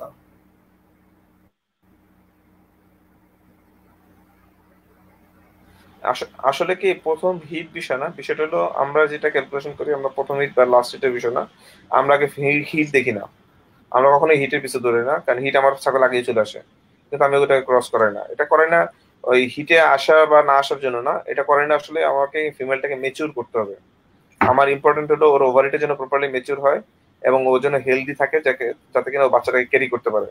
তো এই জন্য সবচেয়ে বেস্ট হলো আমি সাজেস্ট করবো আপনারা যেটা করবেন যে 20 কেজি দেশি ছাগলের ক্ষেত্রে, আমি কিন্তু রাম ছাগল বা অন্যগুলোর কথা বলতেছি না বা বিদেশি ছাগলের কথা বলতেছি না, দেশি ছাগলের ক্ষেত্রে 20 কেজি অথবা 8 মাস, 7 মাস থেকে 8 মাস, যেটা আগে যেটা আগে সবচেয়ে কম। মানে কম বলতে এরকমের যে আমার যদি ছাগলটা 7 মাস বা 8 মাস হলো কিন্তু 20 কেজি হয় নাই, তাহলে কিন্তু হবে না। অথবা আমার ছাগলটা যদি 20 কেজি হলো কিন্তু 7 মাস বা 8 মাস হলো না, তাহলে কিন্তু হবে না, কারণ অনেক জাত আছে একটু বড় জাতের ছাগল, ওগুলো কিন্তু গ্রোথ বেশি হয়। সেই জন্য দুইটাকে ম্যাচ করে যদি আপনি ক্রস করান আমার মনে হয় ভালো। আমরা বোরের ক্ষেত্রে যেটা করি 40 থেকে 45 কেজি লাইভ ওয়েট ধরি এবং হলো সাথে হলো আপনার ইয়েটা লাইক কি বলে এইজটা ধরি আমরা 11 থেকে 12 মাস, 10, 11, 12 এরকম সময়। আর মেলের ক্ষেত্রে আমরা 1 বছর ইউজ করি, 1 বছরের সময়। আচ্ছা, আরেকটা জিনিস যেটা দাদা। জানা দরকার, আরেকটা জিনিস আমার জানা দরকার, সেটা হচ্ছে অনেক সময় আপনি দেখবেন যে ২টার কথা আপনি বলছেন, ২টার অধিক ৩টাও বাচ্চা হয়ে যাচ্ছে। তো ওই ৩টা বাচ্চা মেইনটেইন করাটা খামারিদের জন্য খুবই কঠিন হয়ে পড়ে। অনেক ক্ষেত্রে এই ক্ষেত্রে আছে এমনও হয় যে ৩টাই মিসিং হয়ে গেছে।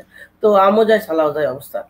এই ক্ষেত্রে এই যে ৩টা বা ততোধিক বাচ্চা যদি হয়ে বসে কোনো ক্ষেত্রে, আমরা যদিও জানি যে ১টির থেকে ২টি ভালো, ২টির থেকে বেশি নয়।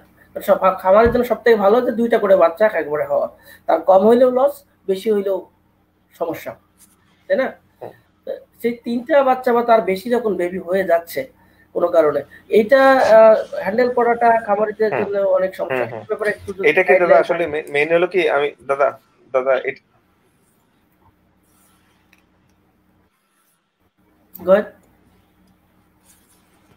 এটা আসলে কি, এটা আমি সবসময় বলি যে আসলে যেটা হচ্ছে যে আপনার যদি যেমন মহিলারা যখন পালে বাড়িতে, তারা কিন্তু ৩টা ৪টা বাচ্চা হলে তারা লাভবান। কেন লাভবান? বাকি দুইটার কিন্তু তারা দুধ খাওয়ায়, বিভিন্ন ভাবে ফিডার টেক কেয়ার করে তারা পালতেছে, তাদের জন্য লস নাই। কিন্তু আপনি যখন মনে করেন 50টা পার্টি থাকবে, তখন যখন আপনি মনে করেন যে 150টা যদি বাচ্চা হয়, তাহলে 50টা বাচ্চাকে আপনাকে আলাদা খাওয়াইতে হবে। এই 50টা বাচ্চা খাওয়াইতে গেলে মিনিমাম 5 জন লোক লাগবে, খালি খাওয়ানো না, টেক কেয়ার সবকিছু মিলে হিউজ লেবার কস্ট হবে। সো এই জন্য বাইরের দেশে বলেন, যেখানে বলেন, ওরা সবসময় আমি দেখছি, এটা আগে জানতাম আমি, ভুল কনসেপ্ট ছিল যে 2 এর অধিক বাচ্চা হলে যে ওগুলো ভালো, ওগুলো নিয়ে কাজ করবে। আসলে ব্যাপারটা তা না। আপনি যখন কমার্শিয়াল ফার্ম করেন তখন সব দিকে চিন্তা করতে হবে। 2টা বাচ্চা হলে বাচ্চাদের ওয়েট ভালো হবে, বার্থ ওয়েট ভালো হবে, গ্রোথ ভালো হবে, সব দিক থেকে আপনি বেনিফিট হবেন যদি আপনি কমার্শিয়াল খামার করেন। তখন আপনি কিন্তু এতগুলো বাচ্চা হ্যান্ডেল করাটা কঠিন। মার সাথে বাচ্চা গ্রোথ হলে যেটা হয় যে ফুড কস্ট কম আসতেছে, প্লাস হলো আপনার লেবার কস্ট কম লাগতেছে। তো এই জন্য আমার সাজেশন হলো আপনার অলওয়েজ 2টা বাচ্চা প্রেফার করাটাই বেটার। 2 এর অধিক হলে আসলে বাচ্চাগুলো কোনোটাই ঠিক মতো টেক কেয়ার হয় না।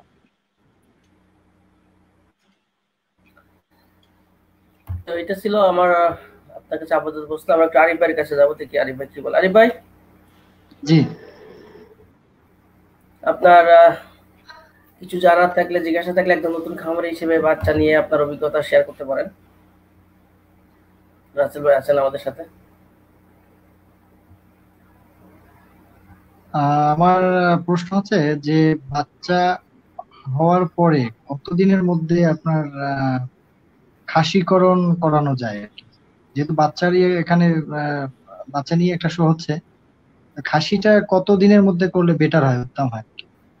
এই প্রশ্ন উত্তর রাসেল ভাই অলরেডি দিয়ে দিছে আলোচনায়, যে আপনার খেয়াল করেনি হয়তো, বা ওই সময় আপনার হয়তো বিদ্যুৎ রাসেল ভাই অলরেডি বলে দিচ্ছেন আপনি, যে আপনার 15 থেকে 20 দিনের ভিতরে করলে সব থেকে বেটার হয়। 3 মাস পর্যন্ত করা যায়, তারপরেও করা যায়, বাট আমার মনে হয় রাসেল ভাই, আমি যদি ভুল না করি, আপনি বলছেন এটা 15 থেকে 20 দিনের ভিতরে করলে বেটার হয়। 20-25 দিন এটা বেস্ট। তারপরে বাচ্চাকে প্রথম 1 মাস যে ঘাসের সাথে বেশি পরিচয় করাতে হবে, না আপনার যেমন কাঁঠাল পাতা, বিভিন্ন পাতার সাথে পরিচয় করাতে হবে? প্রথম 1 মাস বেস্ট হলো আপনার ইয়ার সাথে খাওয়ানো। প্রথম 1 মাস হলো আপনার, প্রথমে 1 মাস যেটা হলো, যেটা হলো বেস্ট হলো আপনার ইয়ের সাথে খাওয়ানো, ওই গমের ভুসি, ছোলার ভুসি, এগুলা। তারপর আপনি আস্তে আস্তে 1 মাস হলে পরে তখন আপনি কাঁঠাল পাতা দেওয়া শুরু করবেন, তার আগে না। কারণ ওর রুমেনটা মানে বিল্ড আপ হতে একটু সময় লাগে। তো এই জন্য আসলে আমরা ছোট ছোট যেটা পাতা, যেমন এই যে গমের ভুসির পাতা বা এই ধরনের যে ভুসির যে ইগুলো থাকে, এগুলো ওদের জন্য বেটার।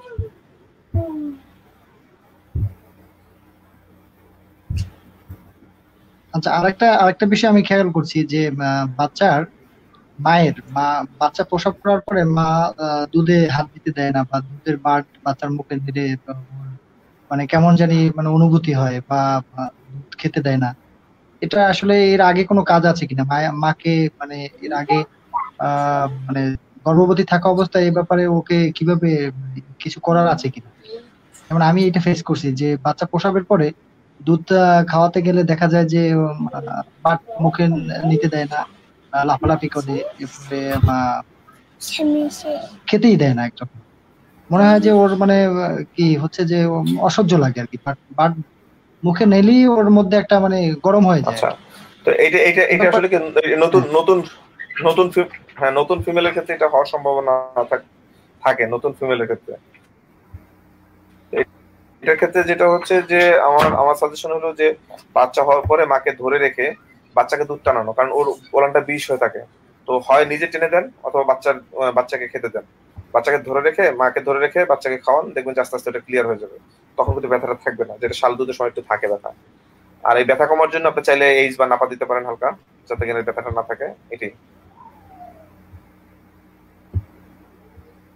আচ্ছা, বাচ্চা প্রসবের পরে যে 2 মাস, ওই 2 মাস কি বাচ্চার মাকে খুব স্পেশালি টেক কেয়ার করতে হবে দানাদার দিয়ে? ঘাস তো আছেই, এর হ্যাঁ, সাথে দানাদার দিতে হবে, কারণ লতা ওই পাতা সময় তো হ্যাঁ দিতেই ওই হবে। হ্যাঁ কারণ দানাদারটা না দিলে আপনার শরীর ভেঙে যাবে। শরীর ভাঙলে ওই টাইম মতো হিটে আসবে না।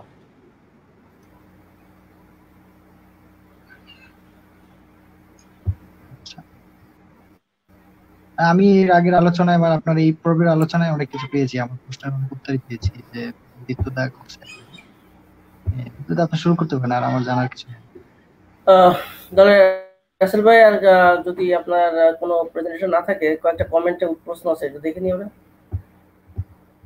সেটা হচ্ছে আমাদের জি দেখেন।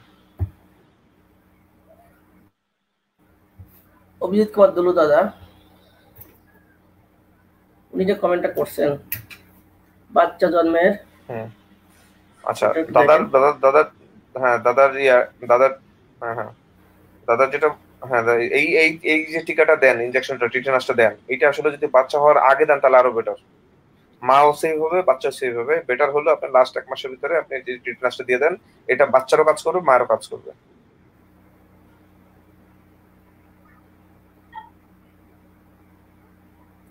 দাদা, আশা করি আপনি উত্তর পাইছেন।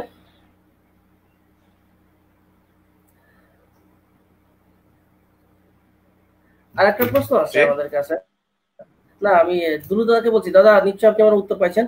তো আমার কাছে একটা প্রশ্ন আছে, সেটা হচ্ছে আপনার মাংসের জন্য যদি করা হয়, তো ব্ল্যাক বেঙ্গল, আমি জানতে চাই আমাদের ব্ল্যাক বেঙ্গল খাসি দিয়ে মাংসের জন্য শুরু করলে কি প্রফিট আসবে? আচ্ছা, এটার ব্যাপারে আসলে যদি আমি বলতে চাই যে ব্ল্যাক বেঙ্গলতে প্রফিট আনা সম্ভব, সেক্ষেত্রে আপনাকে যেটা করতে হবে যে খাবার কষ্ট কমায় নিয়ে আসতে হবে। খাবার কষ্ট কম বলতে আপনার ন্যাচারাল যে ঘাস থাকে মাঠে, মাঠে চড়ায় খাওয়াতে হবে। আপনার ওর পিছনে কোনো খরচ করতে পারবেন না, যা আসবে তাই লাভ, এই হিসাবে করতে হবে। Zero cost. সেক্ষেত্রে আপনার লার্জ স্কেল করতে গেলে আপনার কস্টিং বেড়ে যাবে আসলে। হ্যাঁ, জিরো কস্টে করতে হবে, জিরো গ্রেজিং, মানে 100% গ্রেজিং, জিরো কস্ট।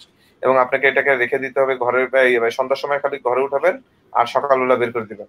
এটার পিছনে কোনো ইনভেস্ট করা যাবে না, জাস্ট সেল করার 2 মাস আগে থেকে দানাদার খাওয়াবেন।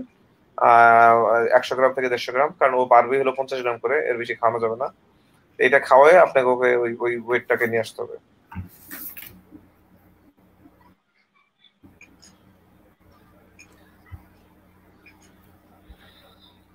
মিনারেল আচ্ছা, একটা ভালো কোম্পানি। মিনারেলের ব্যাপারে আসলে আমার ভালো কোম্পানি আসলে কি বাংলাদেশে আছে কয়েকটা কোম্পানি ভালো। তার ভিতরে আমরা সাধারণত ইউজ করি যেগুলো ভালো রেজাল্ট পেয়েছি, সেগুলো হলো বাইরের কোম্পানি, যদিও এগুলো অনেক এক্সপেন্সিভ। যেমন আমি ইউজ করতাম হলো ভিরব্যাকের যেটা আছে, এগ্রিমিন ফোর্ট। এগ্রিমিন ফোর্টটা ওটা ভালো ছিল, ওটা আমরা ইউজ করতাম, ওটা ভিটামিন এবং মিনারেল সহ। বাট এখন আমরা ওইটাও বাদ দিচ্ছি, এখন আমরা ইউজ করি হলো অলটেক। অলটেক কোম্পানিটা ইউজ করি, এটা আমেরিকান প্রোডাক্ট। এবং এটার এক বস্তার দাম পড়ে হলো এটার দাম পড়ে হলো 22,000 টাকা। তো এই মিনারেলটা ওকে, খুবই ভালো, এটা হিটে আসে এবং সব ধরনের মিনারেলের ঘাটতি পূরণ করে। বাট 20 কেজি 15 কেজির বস্তা 22,000 টাকা এটার দাম। এটা আমরা এখন ইউজ একটা করতেছি। ছাগলের কতটুকু লাগে পার ডে? একটা ছাগলের না, এটা লাগে হলে 1 টনে আপনার হলে 1 কেজি, 1 টন দানাদার খাবারের। 1 টন দানা তোমার 1 কেজি। যার ফলে আমার তো আমি 800 টাকায় 1 টনের খাবারের মিনারেল হয়ে যায়। খরচের কথা চিন্তা করতেছি তো এই জন্য, কারণ 22,000 টাকা সবার পক্ষে সেটা সম্ভব না। আপনারা তো বড় খামারি, আপনাদের জন্য সম্ভব। আমাদের মতো যারা না, ছোট এটা ছোট এটা খামারি সবচেয়ে আছে, বেস্ট কি দাদা, এটা কিন্তু সব হুম হুম না, তাদের জন্য সমস্যা হবে। এটার জন্য বেস্ট কি দাদা, এটার জন্য বেস্ট হলে একসাথে যদি মনে করেন 15-20 জন খামারি কিনে নেয়, তাহলে কিন্তু গায়ে লাগবে না। কিনে এটা কিন্তু এটা ছোট ছোট সবচেয়ে বড় প্যাকেট। অ্যাডভান্টেজ হলো এটা কিন্তু খরচ কম পড়ে। হ্যাঁ হ্যাঁ, এটা সবচেয়ে বড় খরচ হচ্ছে 1 টন খাবারে কিন্তু আপনার লাগতেছে 1 কেজি, তার মানে 800 টাকা লাগতেছে 1 টনে। মানে আপনার আসতেছে আপনার হলো, যদি আমি বিয়ের প্যাকেটে ধরি, এটা আমাদের খরচ আসতেছে হলো 400 টাকার মতো প্যাকেট। 400 টাকায় 1 কেজি, ওইটা লাগতেছে 100 কেজিতে লাগতেছে আপনার হলো 1 প্যাকেট, মানে 1 কেজি। 100 তাদের কেজিতে ক্ষেত্রে 1 কেজি। সাশ্রয়। 1 কেজি লাগতেছে ভিড় প্যাকেটটা।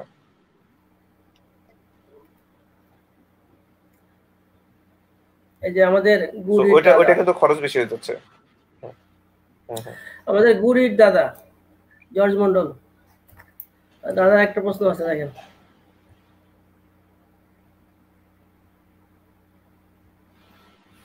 আচ্ছা, এটা এটা যেটা হচ্ছে যে আমি যেটা বলছিলাম যে 12 মাস হলো বেস্ট টাইম, 1 বছর হলে ব্রিডিং করানোটা বেটার পাঠাকে। এর আগে করানো যায়, বাট বেটার হলে 1 বছর হলে।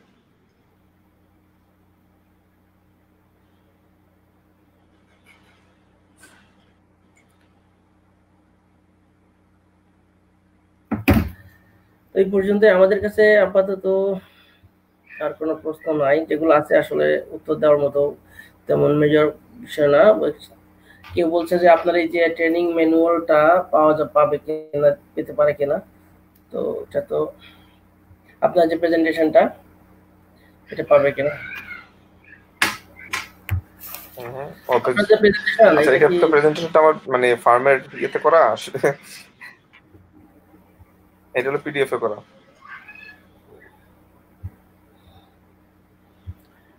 আমাদের কাছে আর কোনো প্রশ্ন নাই, তাই এই ব্যাপারে আর কিছু বলার আছে আপনার বাচ্চাদের ব্যাপারে?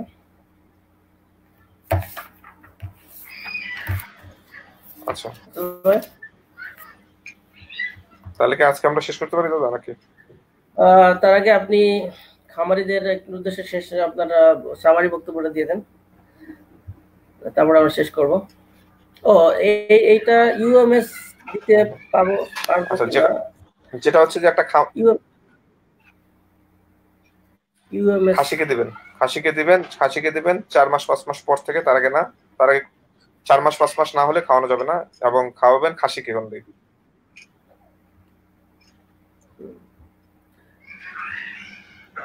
তাহলে আপনি আপনার সামারি একটা স্পিচ দেন, তারপর আমরা আজকে শেষ করব, কারণ আজকে আলোচনার বিষয়টা ছোটই ছিল, বিস্তারিত বেশি বড় ছিল না। জি, যেটা হচ্ছে দাদা যে আমি যেটা বলবো যে খামারিদের উদ্দেশ্যে, আপনারা সবসময় মাথায় রাখবেন বাচ্চাই কিন্তু আপনার অ্যাসেট, বাচ্চাই কিন্তু আপনার ফার্ম টিকে রাখবে। অতএব বাচ্চার প্রতি টেক কেয়ার করেন, এবং যে যে গাইডেন্স গুলো দিচ্ছে এগুলো যদি ফলো করতে পারেন, আশা করি খুব একটা প্রবলেম ফেস করবেন না। আর বাচ্চা যেন স্ট্রেসে না পড়ে, এবং প্রপারলি ফুড ম্যানেজমেন্ট ঠিক করতে পারলে আমার মনে হয় না বাচ্চার সমস্যা হবে। সো কৃমিটা হলো মেইন, যেটা বাচ্চাকে শেষ করে দেয়, আর কোকসিডিওসিস, এই দুইটাকে যদি কন্ট্রোল করতে পারেন, যেটা হলো পাতলা পায়খানার মূল কারণ হলো কোকসিডিওসিস, আর কৃমির জন্য হয়। তো এই দুটো জিনিস, আর হলো গ্রোথটা হলো সবচেয়ে মেইন বিষয়, এটার জন্য হ্যাম্পার না হয়, এটাই আমি বলবো। এবং আমি আশা করি যে সবাই এই ট্রেনিংটা দেখে উপকৃত হবে। আরিফ ভাই? হ্যাঁ, আজকের আলোচনা আমাদের জন্য আর কি খুব উপকার আসছে। বিশেষ করে বাচ্চা হচ্ছে ফার্মের মূল ভিত্তি আর কি, প্রধান উৎস। এবং ফার্ম আগামী দিনের জন্য আর কি বাচ্চাই হচ্ছে ফার্ম পরিচালনার মূল মানে ভিত্তি। এখন এই ব্যাপারে ভাইয়া যা বলছেন আলোচনাতে আসছে, আমাদের উপকারে আসবেন প্রান্তিক যারা আমরা খামারি আছি। এবং আসলে ঠিকই, বাচ্চা হচ্ছে আমাদের ফার্মের অ্যাসেট, সম্পত্তি। এই সম্পত্তি টিকলে ফার্ম টিকবে, আর সম্পত্তি যদি না টিকে ফার্ম টিকবে না।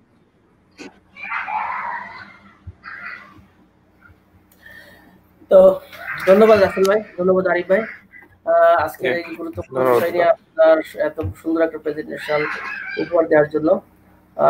ধন্যবাদ আমাদের খামারিদের এতটা সময় দিয়ে আজকের প্রেজেন্টেশন দেখার জন্য। আর এই জিনিসটা তখনই আমাদের ভালো লাগবে, তখনই আমাদের এই পরিশ্রমটা সার্থক হবে, যখন এই এখান থেকে যতটুকুই আপনি জানতে পারছেন, বা আপনার জানাটা যতটুকু শানিত হয়েছে, এখান থেকে হয়তো আপনার একরকম জানা ছিল, এখান থেকে আরেক রকম জানা, ক্রস ম্যাচ যেটাকে বলি আমরা, এইটা যদি কোনো কাজে লাগে, ন্যূনতম কাজে লেগে একটা বাচ্চার প্রাণও যদি বাঁচে, একটা বাচ্চা, একটা বেশি সুস্থ বাচ্চা যদি বাংলাদেশের লাইভ স্টক সেক্টরে যোগ হয়, তখনই আমাদের আজকের এই যে সময়টা আমরা ব্যয় করলাম এর পিছনে, ইনভেস্ট করলাম, ব্যয় না, এটা কাজে লাগবে।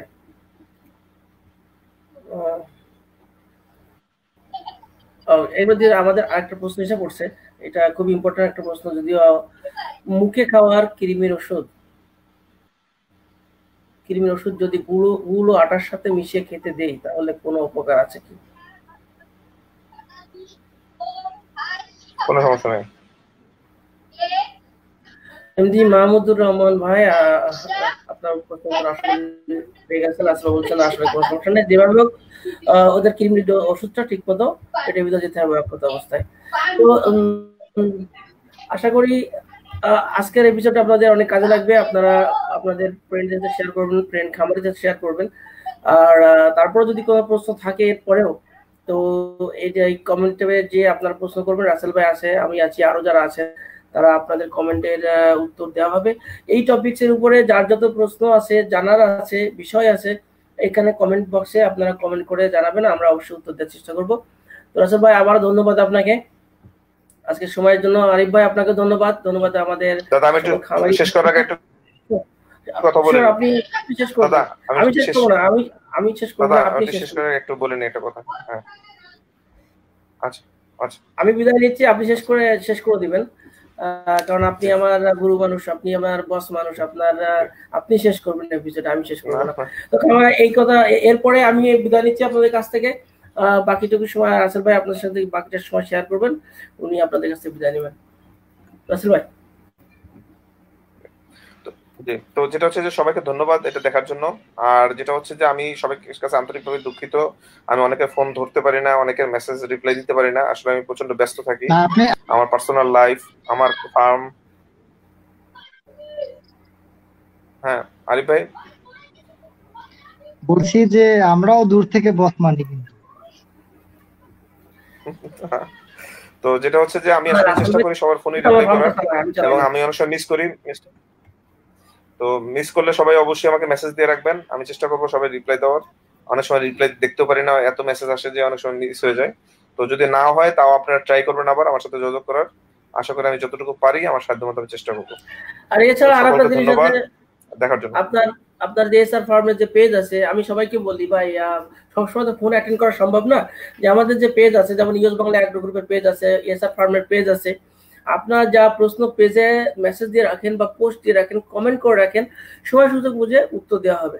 কারণ আসলে সবসময় তো আমরা প্রত্যেকেই ব্যক্তিগতভাবে একটা পেশার সাথে জড়িত, এই ফার্মিং ছাড়াও, তো যে কারণে প্রত্যেকের পরিবার আছে, তো সব ফোন অ্যাটেন্ড করা সম্ভব হয়ে ওঠে না সবসময়। তো আপনাদের কাছে বিনীত অনুরোধ, রাসেল ভাইয়ের কাছে কিছু জানার দরকার থাকলে এসআর ফার্মস বলে ওনার যে পেজ আছে ওখানে কমেন্ট করবেন বা ওখানে প্রশ্ন মেসেজ করবেন। আমার কাছে কিছু জানার দরকার হলে ইউএস বাংলা অ্যাগ্রো আমার পেজ আছে, পেজে কমেন্ট করবেন বা পেজে মেসেজ করবেন, সময় বুঝে আমরা অবশ্যই আপনাদের উত্তর দিব। তো thank you everybody for your time. Rasel ভাই, তো কিছু বলবেন না? হ্যাঁ থ্যাংক ইউ। না ঠিক আছে, good night everybody, have a sweet dream, দেখা হবে পরের পর্বে কোনো এক সময়।